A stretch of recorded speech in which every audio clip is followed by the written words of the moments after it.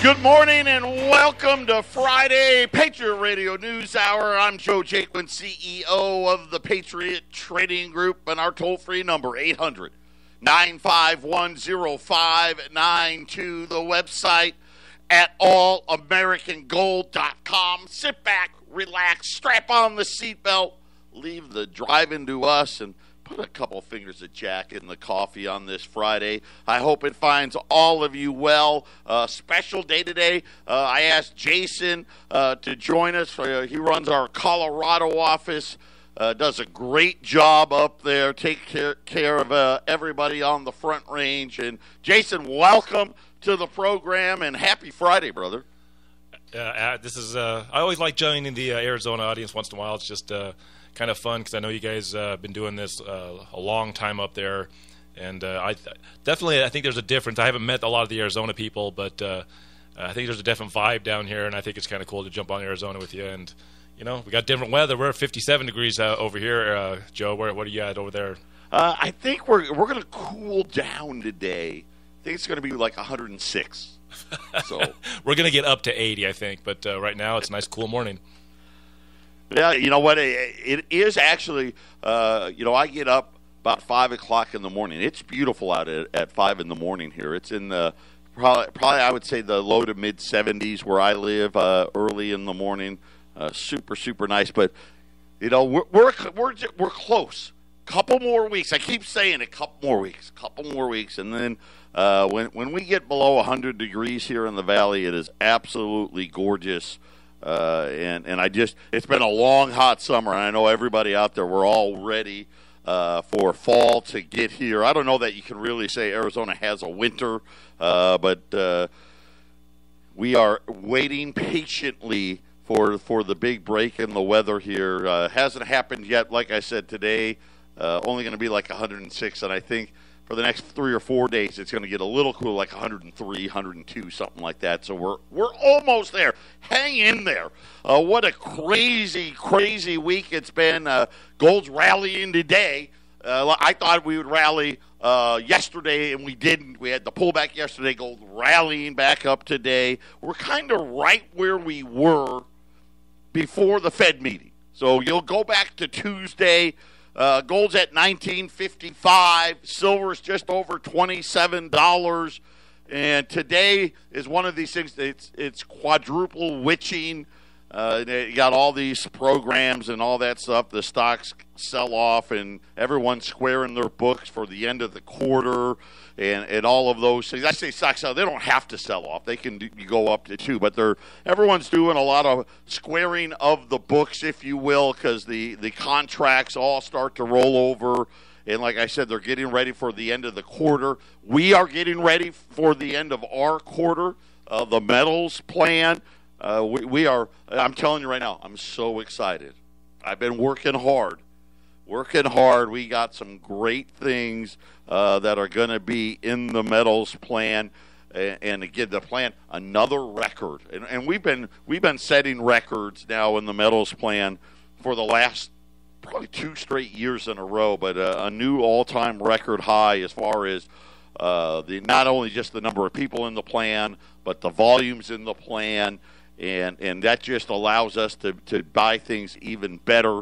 If you don't know about the metals plan, you can go out to our website at allamericangold.com and click on the metals program icon, and you can read all the details about it.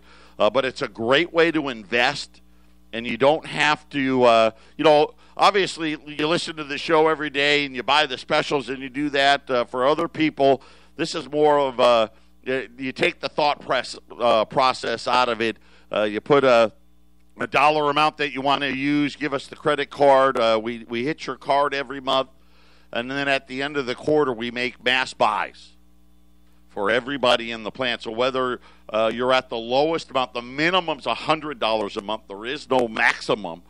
Matter of fact, this quarter we picked up the largest 401k member or metals plan member yet. And we, like I said, we got people doing over $3,000 and $4,000 a month. A lot of people do, $100 or $200, $300, whatever the amount is. But the best part is every quarter you get 4 physical deliveries a year. So at the end of every quarter, we'd physically deliver all of the metals you can pick up in Colorado, you can pick up in Phoenix, or we ship it to you. There are no fees in the plans. There's no setup fee. There's no cancellation fee. There's no change this fee. You can cancel at any time. We have people where, hey, something came up. Maybe it was an unexpected expense. I always say, I had to get tires on the car this month. And, tires on the car isn't cheap anymore.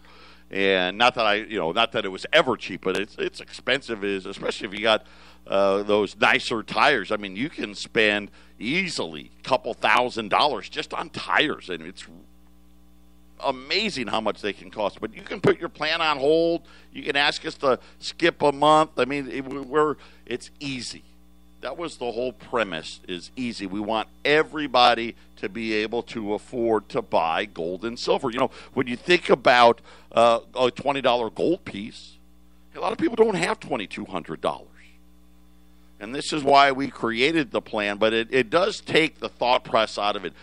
You get 4 deliveries a year. You put some money aside, and the best part is you don't have to listen to us to get the specials, because you're going to be getting the best price possible when we put these plans together. So Joe, it's a great way to do it. It's interesting, Joe, that you said car tires. I was just going to say, Patriot Trading really kind of is your mechanic. You got to get a mechanic, and you take your car in to get maintenance a couple times a year. That's kind of what the metals plan is for you guys. 800-951-0592, Patriot Radio News Hour. Joe Jaquin, Jason Walker. And, we had a lot of things happening. The central bank now with another new rule, the inflation averaging. We talked about the dissenters on yesterday's show, and okay, thank you, Arlene. Arlene's passing me notes, and we didn't really know what they were dissenting about. Because normally when you have a dissenter, they're either, hey, I didn't want to raise rates, or I wanted to lower rates. And, of course, rates are zero, and everyone knew, okay, you're not raising or lowering them. It wasn't about the interest rate or the Fed's funds rate. So we had to wait so these two gentlemen could clarify what they were dissenting about. So one of them, Harker, he dissents, but he was like, hey, you know what? I think we're being too dovish. So my guess is he is the one guy out of the 17 that said, hey, we may raise rates. And I think he had a quarter of a point in 2022. So it's not like the guy was some kind of super bear on it, but that's my guess. Under these circumstances, Joe, under these circumstances, what's that, Jason? Under these circumstances, that's never going to happen. Right. Anybody that thinks the Fed is going to willingly raise rates is mistaken. And if they have to raise rates, then they have really failed. Because what they're going to try to do is create a certain amount of inflation. Right? Not too much, right? Not too hot, not too cold, but just right? The old Goldilocks story, which they've never, ever pulled off. The other dissenter was Neil Kashkari. Of course, he was the guy that, I think it was Obama, it may have been Bush or Obama, was tabbed to run the TARP, the bailout, for specifically for General Motors and Chrysler. And he was in charge of that. Now he is the Minneapolis Federal Reserve head. He dissented the other way, saying the central bank isn't dovish enough. And I'm going to tell you, in reading through what he had to say, he's actually probably the one with the best perspective on what is really happening. So let me share with you his belief. Number one, he knows the $120 billion a month the Fed is using to buy treasuries and to buy mortgage-backed securities isn't enough. And he willingly will tell you, oh, yeah, we're gonna buy more than that. Because he knows that, hey, we're going to buy those commercial-backed real estates and all that, right? We got plenty of stuff that we're going to be needing to buy when all these moratoriums come to an end.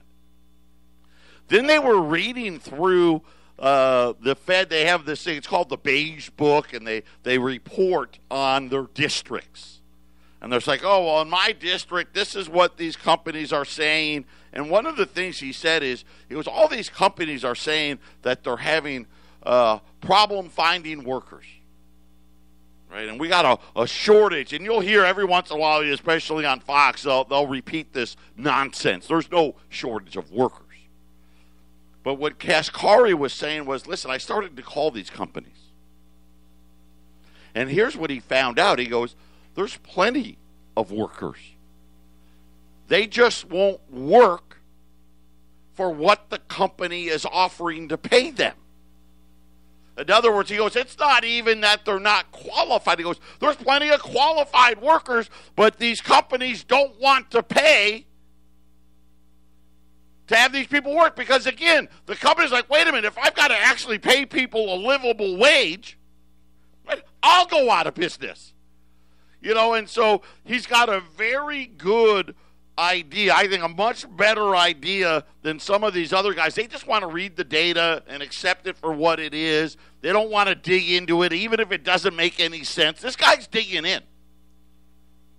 And he's like, what I found out was, simply was these companies don't want to pay what's needed to be paid to get these workers.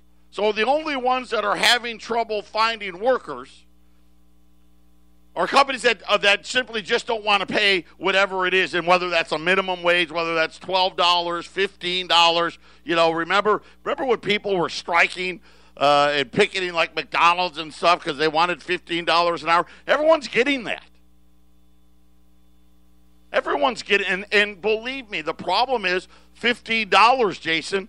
No one can afford. You can't live on your own at $15 an hour. Right. And that's a way above what the minimum wage is. And I'll bet a lot of these companies can't pay it. And that's what he was talking about. That's exactly what Kashkari said. He goes, really, though, when I talked to them, not only, it wasn't just, hey, we don't want to pay that. It was, if we can't afford to pay that. Because if we pay that, we will no longer be able to price our products or whatever it may be, and essentially we'll put ourselves out of business because we won't be able to compete. And my guess is they won't be able to compete with Mexico and China and all these other places. So it was very, very fascinating. Why he dissented was because he goes, we're getting top-level bad data. Top-level bad data, and if my friends here at the central bank will dig into this, they're going to see we got a much bigger problem than what they think they've got. And you think about how dovish they were. They just said, we're not raising rates for at least 3 more years. And most of them, even their far out projections, and you're thinking about, hey, listen, in 3 years from today, the federal budget deficit's going to be, 40 trillion? Maybe 45 trillion? And you think that we could ever raise rates? And everybody's starting to warn now. Dalio, Larry Fink from BlackRock, I shared with you his thoughts yesterday. They're all very concerned that whether the Fed wants rates to rise or not, it's going to happen because they're worried everybody's turning their back on the dollar. And it's not an avalanche,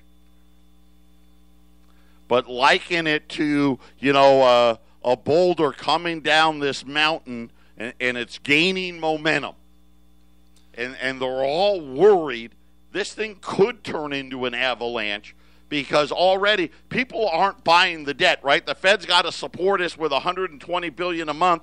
Neil Kashkari says, hey, that's going to go higher, and everyone's wondering who's going to be buying these things, especially when you say you want inflation to go even higher, which means buying these bonds is even a worse idea.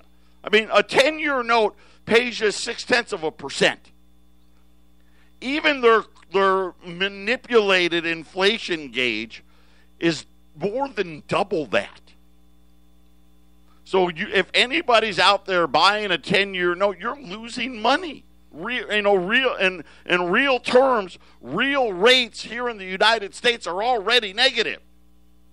And everybody, it's kind of like pulling on the string. Listen, it'll work for a while, but when it stops working, that bounce back up.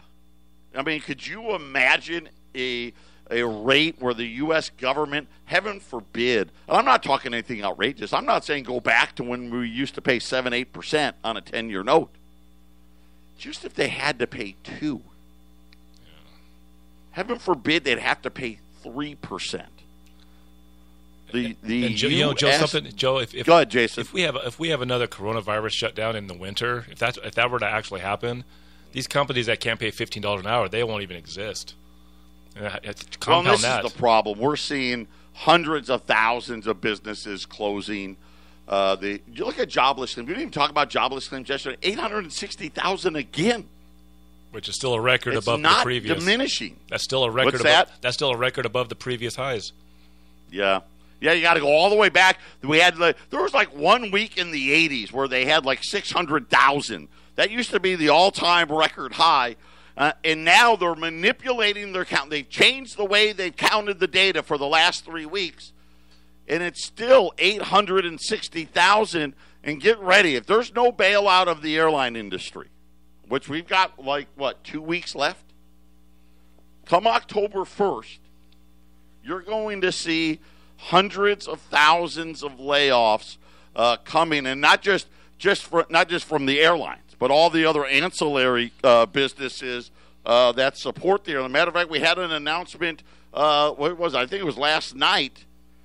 It was Raytheon saying, "Hey, we're going to lay off 15,000 people because no one's flying," which means that they don't need plane parts.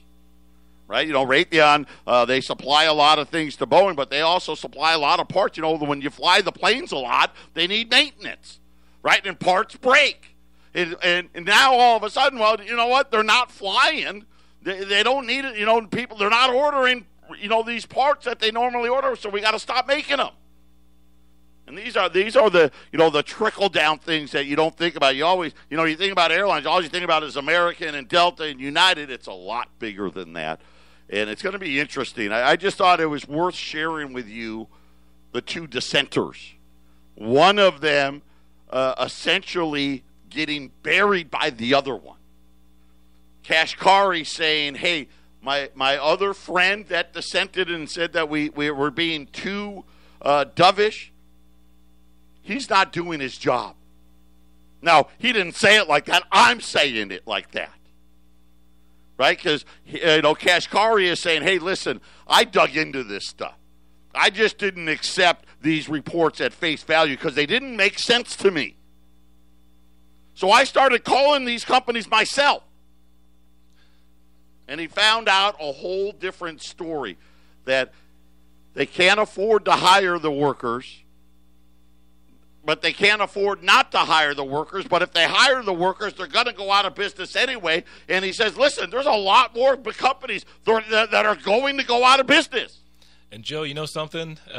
Something that people don't realize when you talk about these layoffs and these jobs that are being lost, when you create a job, not only do you have somebody that wasn't working now is working, it creates everyone around that job gets busier, and it kind of feeds on itself. So when you lay off a bunch of people, the people that are still working, that were working with those people that are laid off, they become less busy, and suddenly their positions become less important, and everything just slows down. So when you hear it, thousands of people, guys, I can attest to the pay. I'm searching for a job right now. I'm noticing a lot of the jobs have a field in the application for salary expectations, And I'm based on my experience so far over a month and a half, I'm seeing that is what they're using as an initial differentiator. And I've started not putting anything in that field, but I'm seeing the ones that do post salary ranges for what I know I do and what that job should pay. It's anywhere from 80 to 60% less than what it was 6 months ago, a year ago. And that's, by the way, that's Brian joining us as well. Him and Jason do our Front Range show in the afternoons up there in Colorado. And it's so funny, Brian. I appreciate you chiming in. This is exactly what Kashkari was saying in his dissent. Now, we didn't know it on Wednesday. We just knew he dissented. We didn't know why. But now he's come out and says, hey, listen, here's the problem.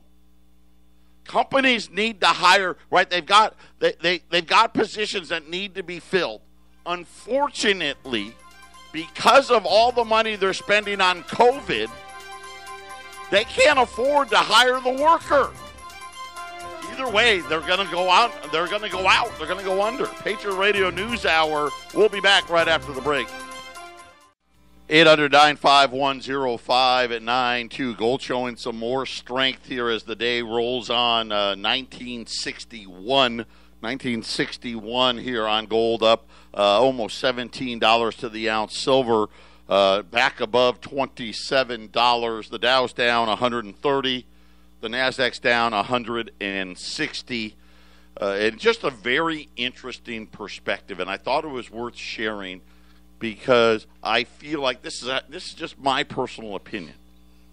I feel like one guy really was doing his job and said, you know what, I'm not believing this nonsense that these companies can't find workers. And then what he actually found out was, when I started talking to the business owner, they got problems.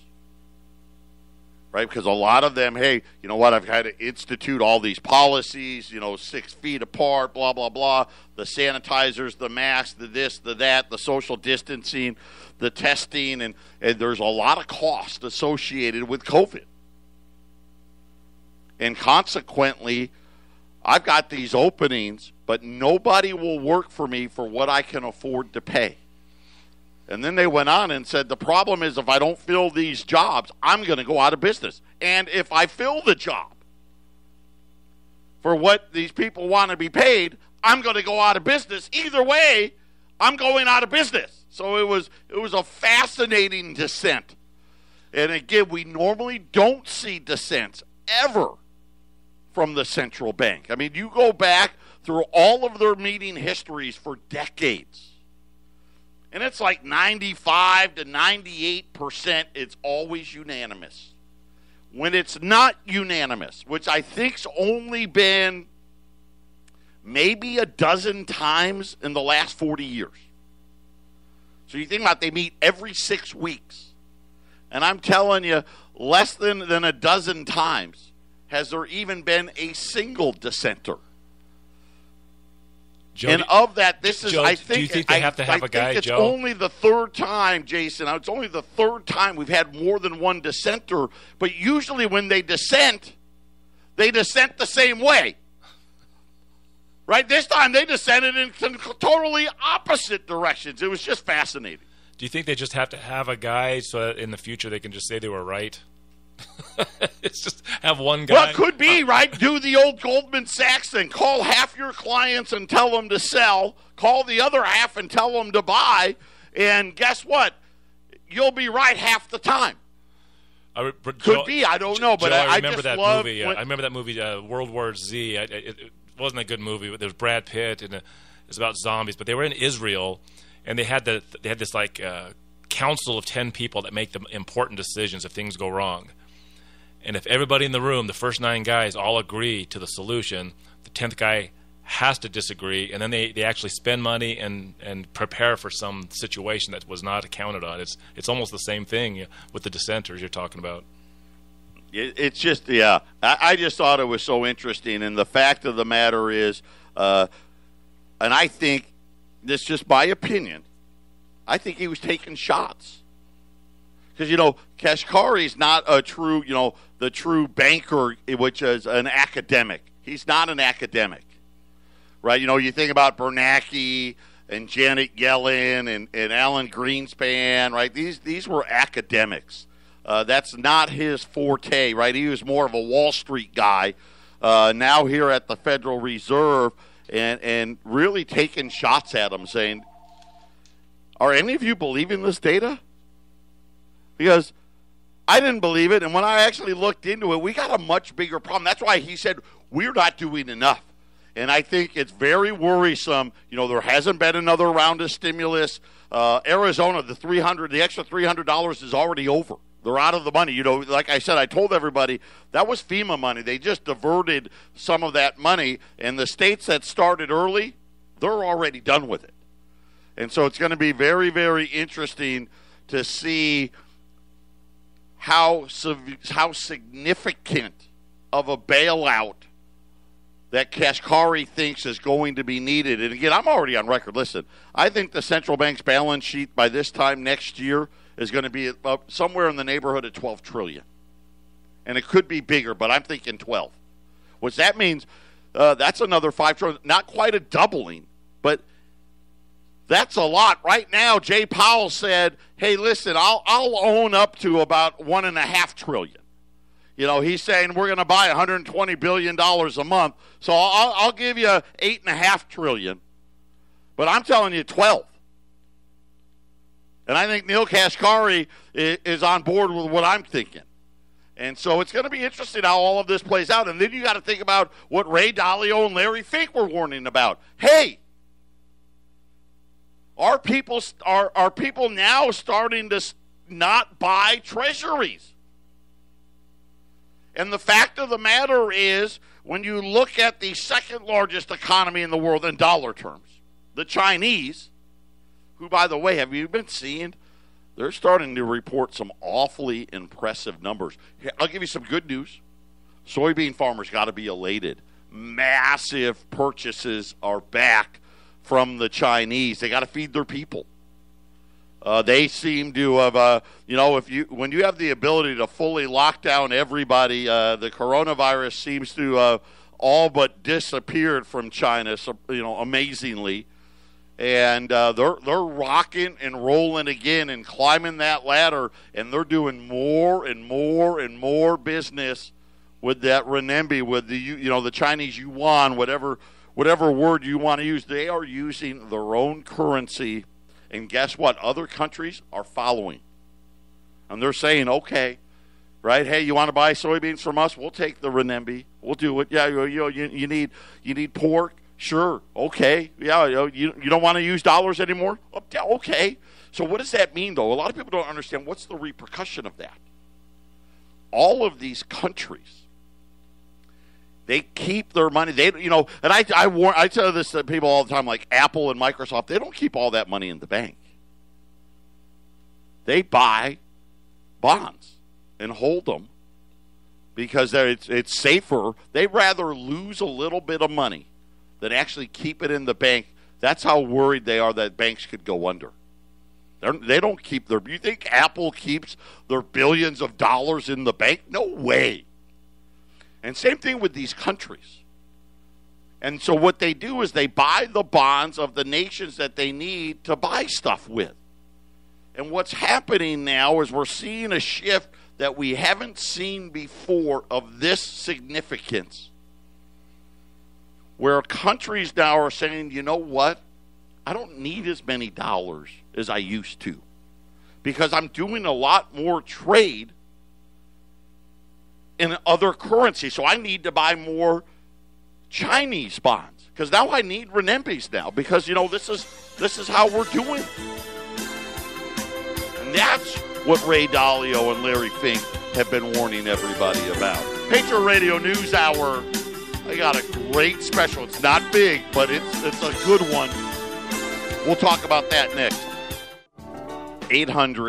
800-951-0592. I've been working for the last 2 weeks, and this is the best I could do. We're going to run an Indian special. I've only got 20 packages. The package has both the $10 and the $5 Indian. So you're going to get both Indians. The $5, that's the Lady Liberty with the Indian headdress on. The $5, which is my favorite coin. I think it's the best coin that we ever made. That's the male Indian with the ward headdress, and it had that infused design, which they actually carved into the coin. It's the only time the United States has done this. They actually had it, it was engraved. It was carved into the coin. And remember, the last plague, right? And what was that, 1918? They thought the Indians were carrying the plague in the grooves. And so they stopped minting them.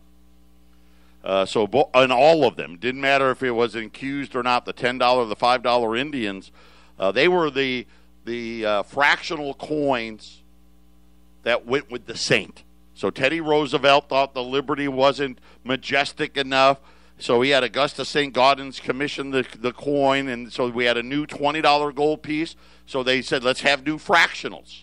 And the fractionals were the Indians, but they stopped minting them because of the flu pandemic, and then only minted them a few more times in the later 20s, and again one more time like in 1932. So there's not that many of the Indians out there. So I've got 20 packages. You get one of each. You get the $10 Indian, you get the $5 Indian. The two of them combined, it's $1,750. I wish I could do more. They're just not out there.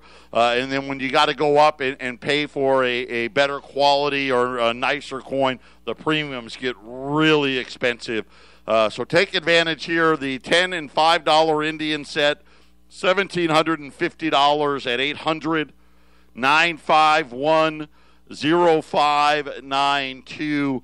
And Jason, this is a neat one. Yeah, almost 3/4 of an ounce of gold. A lot.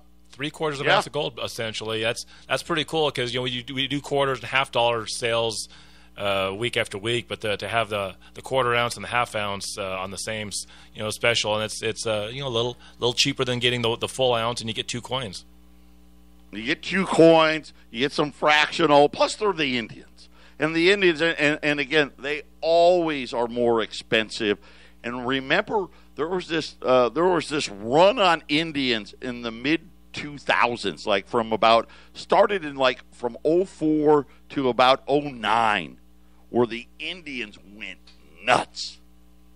And you were paying more for a $10 Indian than you were for a $20 gold piece. So this is one of those things where when somebody starts getting behind these Indians and buys them all up, you can see really, really big price swings. So the fact that they're this competitive with the $10 Liberty and the $5 Liberty, it just makes good value, and plus they're cool looking coins, which is always fun.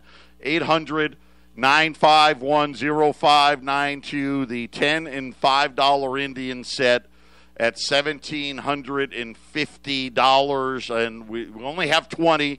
And there's 2 lines open. So if you want to jump on those, do it. By the way, I just told you gold popped again here. Now we're back above 1960. Nancy Pelosi, crazy Nancy's back.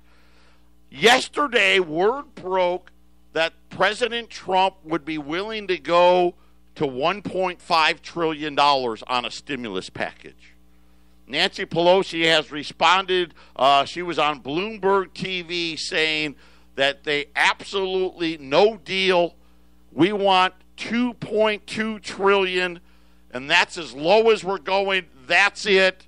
If you don't like it, too bad. We want money to bail out what she called the states and the locals, and that it is critical that adding that something is not necessarily better than nothing. So remember, some of her Democrats broke ranks, worked out a deal with some Republicans on a bill that was going to be about $1.5 trillion. Word was the president said he could get behind that. Today, Nancy Pelosi said no. We're not dealing. I'd rather give everybody nothing if I don't get bailouts for the states that in cities that I want to get bailed out. So, again, not very good news for the people that are unemployed right now. And thinking about pay and all of those things, what Neil Kashkari was warning about, and now Nancy Pelosi. Apparently, we're going to go even long. I don't know how long we can go before this thing gets really ugly, Jason. Sometime after the election is my guess. That's what you know. What I hate to say it, but doesn't it feel that way? Hey, listen. As soon as the election's over, we'll do something. But I don't know it. But it sure just feels like the Democrats are like, hey, whatever we can do to help our candidate try to defeat Donald Trump, we'll do it, and we don't really care about what it does to the economy, what it does to families. I mean, it's devastating when and I you're think, not Joe, I working think and you can't provide. Things are more controlled. My opinion, the way I see it, things are much more controlled anyways. I think they're already trying to figure out who their 2024 candidate's going to be, because I think the Democrats already have it in there. Trump's going to win this one, and they're going to crash the market on a Republican like they always do. I don't like your plans. I don't like it but it sure does make sense, right? I think that, listen, I agree. I think Trump's still going to win, even though they're showing crazy numbers right now. And I think that they're going to burn the country down, and it's going to be a really, really chaotic next 4 years. Patriot Radio News Hour, final segment coming up.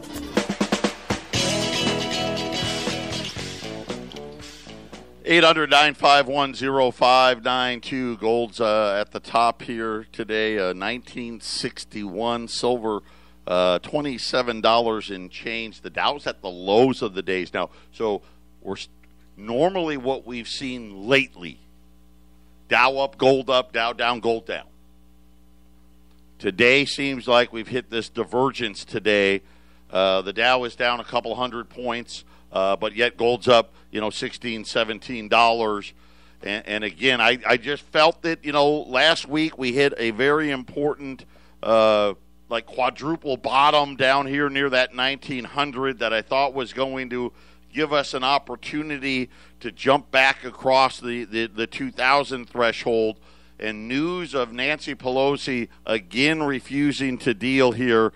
And then the comments out of Neil Kashkari about his dissent, and not just the dissent, the facts behind it. Agreeing with me and saying we're not raising rates ever.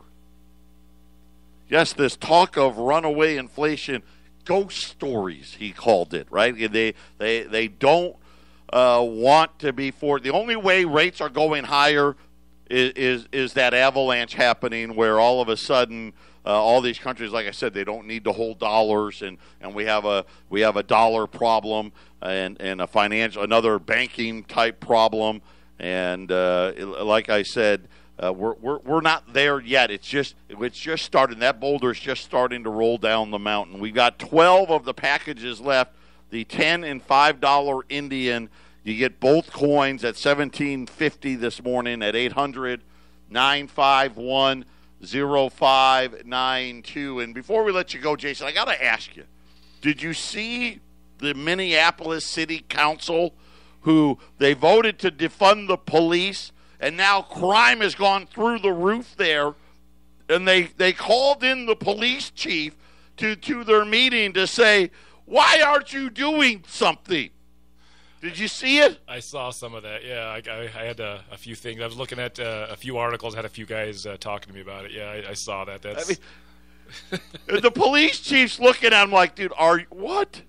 And it was so funny is one guy on the council, he must have been a Republican, just literally chewed apart because there's always one person that's the head of the city council, and just started ripping them, going, are you out of your mind? You were out here 6 weeks ago defunding the police, basically telling the whole city, go ahead and commit all the crime you want. We're not going to have law enforcement go after you at all. And, of course, the police chief's like, listen, 100 officers have left. everybody's working overtime. I got more patrols out, but you've unleashed the lion. You know, it's I didn't do this, you did this. It's amazing. And I just I think this is going to happen everywhere. I think and this Joe, thing I've said it before, Joe, that I believe that the people versus the police narrative that they're putting on the national news is paving the way for Trump or whatever president to bring the military into these cities and show everybody what's going to happen if you misbehave. I think that's what this is heading to. And again, another police shooting here where police officers were shot at, kind of drive-by style at a traffic light. This is the second time this week. It's getting a little crazy out there. That's always a good time to add a little more gold to the portfolio. 800-951-0592. Thank you guys so much. Listen, have a great weekend. Try to have a great weekend. Take care of yourself. God bless everybody. We'll be back next week.